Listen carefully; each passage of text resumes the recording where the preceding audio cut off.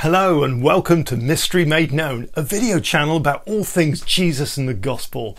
In this video, we are considering discipleship of Jesus and its relationship to the Word, that is, to the Bible.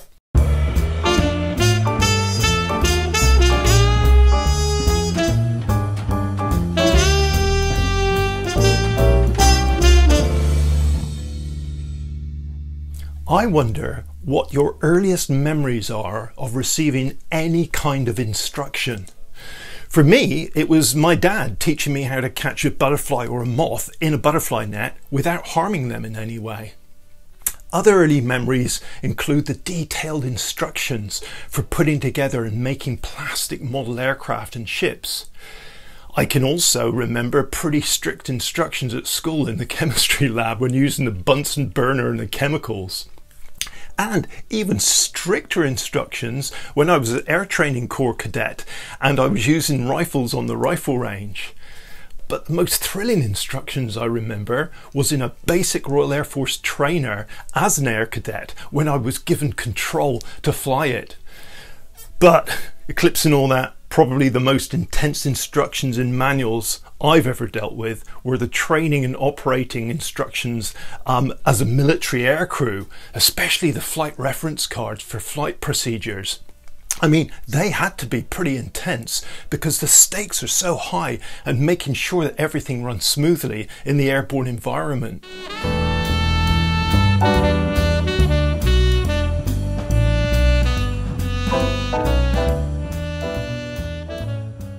When you stop to think about it, our modern lives are just full of instruction.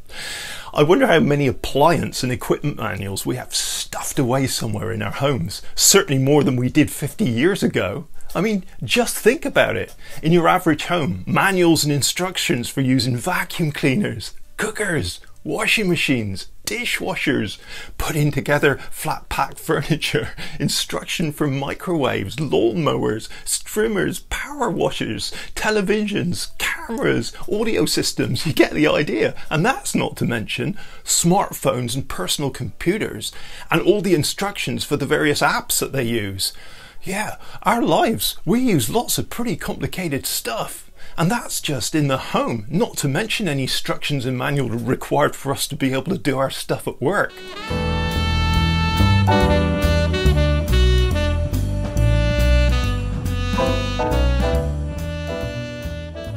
So the Bible then, is it an instruction manual for discipleship of Jesus? Well, many see it that way, and in a way, yes it is. I mean, the Bible is a massive collection of literature that clearly contains instructions revealing God's will for human life and behaviour. It also contains loads of stories that serve as instruction for life under God's blessing as well. The most obvious part is the presence in the Bible of the law of Moses, and it pretty much goes throughout the whole of the Bible and makes sense of what Jesus was doing and his death and resurrection. I mean, the law of Moses, it contains over 600 explicit commands to instruct the nation of Israel on how to live and worship God. So, is the Bible simply an instruction manual on how to pursue a godly life through following its instructions? Well, the answer to that is no way. That idea and approach misunderstands the profound nature of the Bible and Scripture as the living Word of God. The instruction manual approach leads to dead religion. By contrast, the written Word that contains the gospel message cleanses a person, instructs a person for salvation, and gives new birth. It's a vehicle to eternal life. The Bible is no mere manual. We're told it's sharper than any double-edged sword, which penetrates so much as to divide soul and spirit, joints and marrow. The word that judges the thoughts and attitudes of the heart. The Bible is far more than simply a book of instructions for one important reason, because of the identity of the author.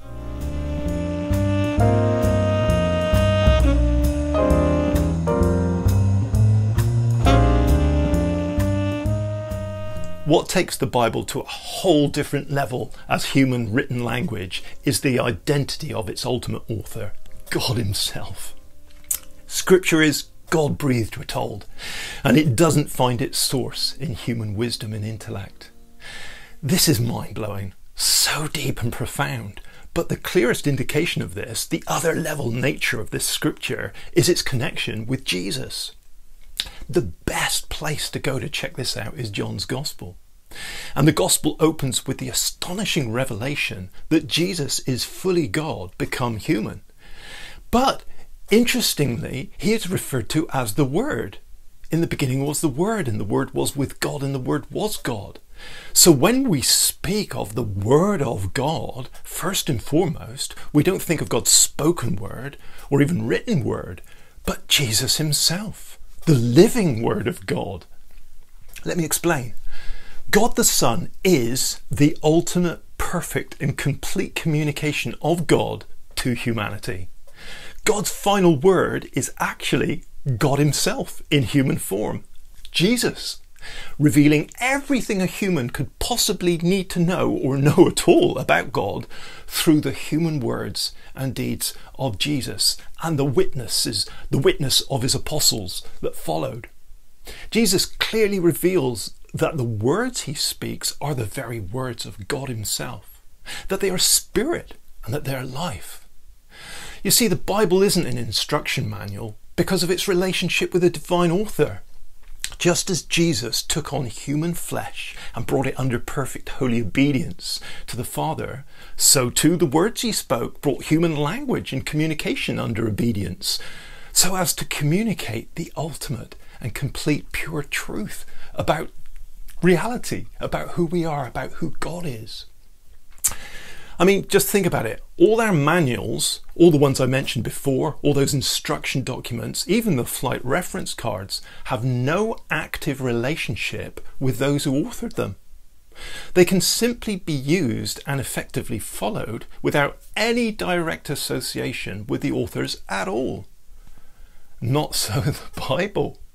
The Word of God is intended to be the means of encountering the author, God, Father, Son, and Holy Spirit, through the power of the Holy Spirit opening up our minds and hearts to the truth of the Word and entering into the deepest level of communion and fellowship with Him.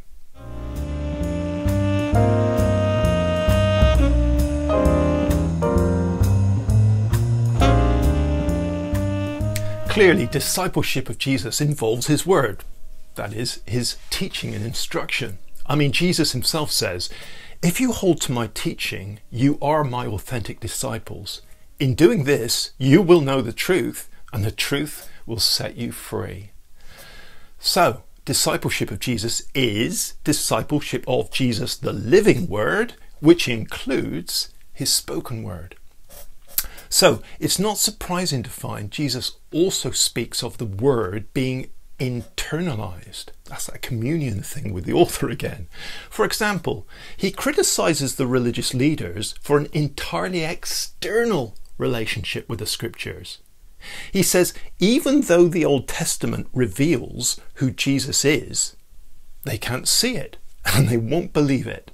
He uses this phrase to describe their relationship with the scriptures. He says, because the word doesn't dwell in them.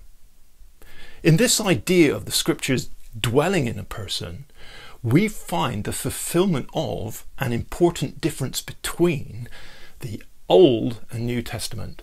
That is, the Old and New Covenant. The Old Covenant is discipleship of the law of God, characterized by external human empowered effort in trying to obey it.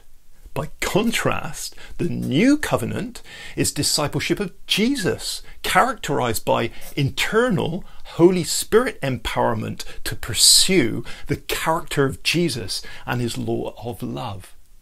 The first relates to the old humanity in Adam, the second to the new humanity in Jesus. In fact, the beginning of John's Gospel reveals the distinction between the two when it says this: the law came through Moses, but grace and truth came through Jesus Christ. And the Apostle Paul makes a similar distinction when he writes, God has made us competent as ministers of a new covenant, that is the new covenant in Jesus, not of the letter of the law, but of the Spirit. For the letter kills, but the Spirit gives life.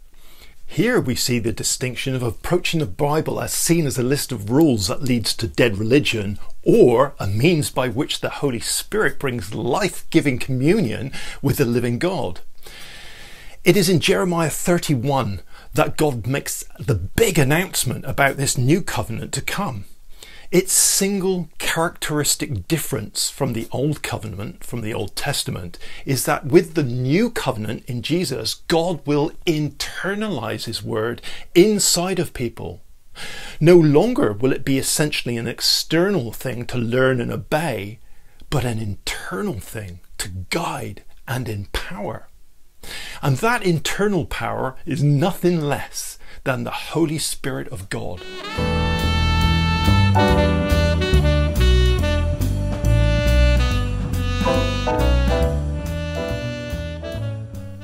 So we can say there are two ways to engage with the Bible. The first is like the religious leaders of Jesus' time, to engage with Scripture through human effort, knowledge and intellect, all in an attempt to establish God's instructions, work them out, and then apply them through human power to life. That's the rules and regulations approach, the do's and don'ts approach. The second is to engage with the Scriptures through the indwelling Holy Spirit in order to lead a person to an encounter with God and so have the character of Jesus formed within them. The result of the first is reading the Bible to know about God. The second is reading the Bible to encounter him and know him. Jesus is inseparable from the Word of God. That's why the end of the command that he gives to his disciples to go and make disciples, including passing on all of his teaching, it includes a declaration that he will be with them constantly to the very end of the age, his presence. So then, there are these two ways to approach, to engage with the Bible, either as an external text, a religious text read and perceived through human power, or approached and engaged with as the internal voice of Jesus himself. The Bible, or more accurately the truths it contains, are vital to authentic discipleship of Jesus. I mean, the disciple engages with the Bible in order to encounter the living voice of God, especially the New Testament, the final and full revelation of God in Jesus. It's not to gain information about God, no, but to grow in faith and fellowship with God. So the real deal is that in no way is the Bible just a manual of instructions for a godly life. It's the living Word of God, the Word that renews the mind and brings total transformation to a person, so that we get to know God's good, perfect and pleasing will. And the evidence is the fruit of the loving character and nature of Jesus being formed within a person that approaches the Bible in that way. A word that, as the Bible describes, sets the human heart on fire when heard through faith.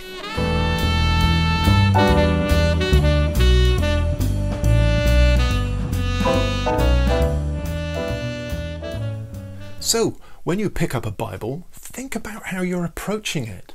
Think about how you understand what's about to happen. Consider your aspirations and expectations as you start to read the text. Ask how open or closed you are in your mind, whether you have any prejudices or preconceived ideas. You see, the Bible should be approached with humility and openness. Does it feel overwhelming? Well, the answer to that is yes for many. And don't worry about that, because for the last 2,000 years, most of the disciples of Jesus never had their own copy, and they probably couldn't even read it if they did. And yet whatever was needed to faithfully follow Jesus, they accomplished through his power within them. So what you and I are looking for when we read the Bible are words that touch us at the deepest level, our soul level, relate to our lives and how our lives are lived. Remember this, it isn't about acquisition of knowledge, it's about establishing and building a relationship. The Bible says knowledge puffs up, but love builds up. Trust God, the Holy Spirit, to open your mind to understand what you're unable to comprehend just through human wisdom. Expect God to do the revealing rather than you to do the discovering. Expect God to give understanding of what counts in your life rather than you working it all out through wisdom and intellect. So, I pray that if you don't already, you will come to cherish the Bible and hear the loving voice of Jesus through it. I pray that you will grow and grow in your understanding and appreciation of the work that it does within you. And I pray that as you do all this, you will indeed be an authentic disciple of Jesus himself, a disciple of the living Word.